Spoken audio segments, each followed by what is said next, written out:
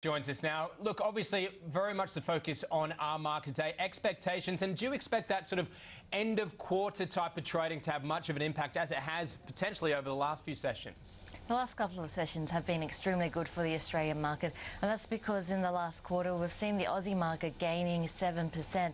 But comparing it against the US market, we're actually underperforming. In fact, if we have a look at the S&P 500, up by 12%. Even if you factor in the Aussie dollar, actually the Australian market performance is even worse in US dollar terms, so only up by 5%. That compares to the US up by 12%, Japan, which is up by almost 20%. Still, the Australian market has managed to outperform some of our peers. The London FTSE only up by 3.1% in the quarter, and the Shanghai Composite China up by 2.4%.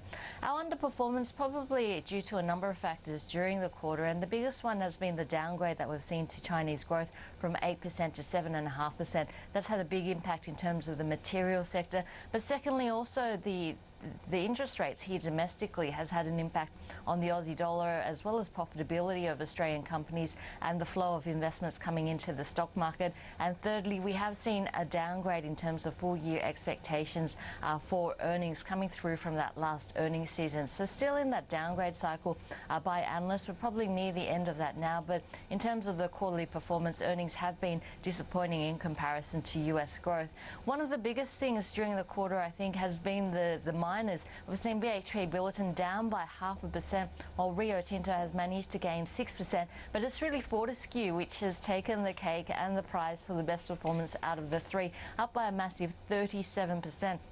And it does look like investors are getting tired of waiting for some of BHP and Rio Tinto's longer-term strategies. Fortescue, meanwhile, is due to ramp up its iron ore production by 2013, so it does look like gaining more favour there. And in terms of sectors, it's been the industrial sector which has been the outperformer, despite the Leighton's downgrade that we saw yesterday. Information technology and the energy sector also doing well with gains of more than 10%. And in terms of the best stock in the ASX 200, it's been One Steel, which has managed to gain more than 70% during the quarter. So all up, a good run for the Aussie market, up by 7%, outperforming the Chinese market as well as the FTSE, but not the US market and the Japanese market. Julia, just on BHP, look, we spoke at length about BHP yesterday in market day, but it is such a widely held stock. People have an enormous amount of interest in it. You mentioned the underperformance that it's had, not just against the market, but against its big mining peer, Rio Tinto. Do you see any sort of clouds clearing on the horizon for BHP? It was an interesting article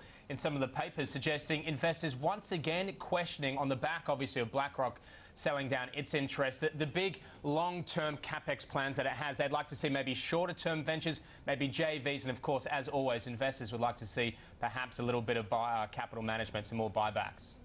Unfortunately, in this type of market, investors do look at shorter time frames rather than a 10-year time frame. People are probably looking at 1 to 3 year time frames, and we certainly saw that out of BlackRock yesterday, saying while BHP Billiton is a strong stock, that it doesn't fit into its 2 to 3 investment time frame.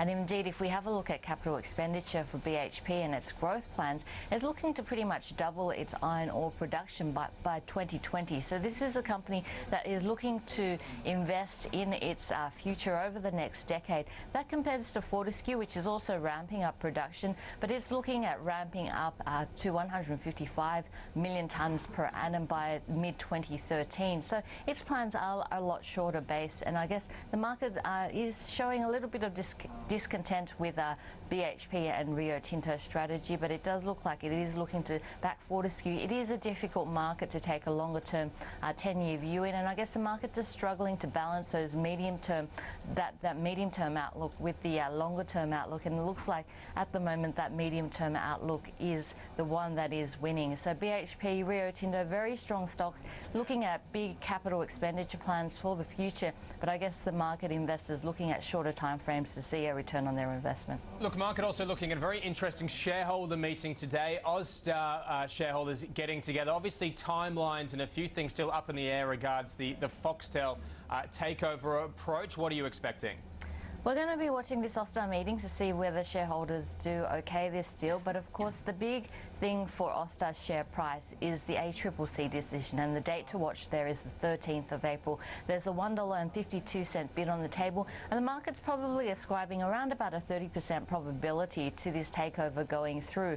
If the deal does fail, I guess shareholders can expect a capital return of about 16 cents, and underlying growth for Austar is also looking good. They've got the AFL content now, and they've got a greater sports content which should help to underpin growth. Some of the risks on the downside are macroeconomic weakness being one of them, but also perhaps more competition coming through from the NBN. But the near-term drivers of Austar's share price very much that ACCC decision and that $1.52 bid on the table. So the shareholder meeting will be watched very closely, but the other date to watch out for is the 13th of April.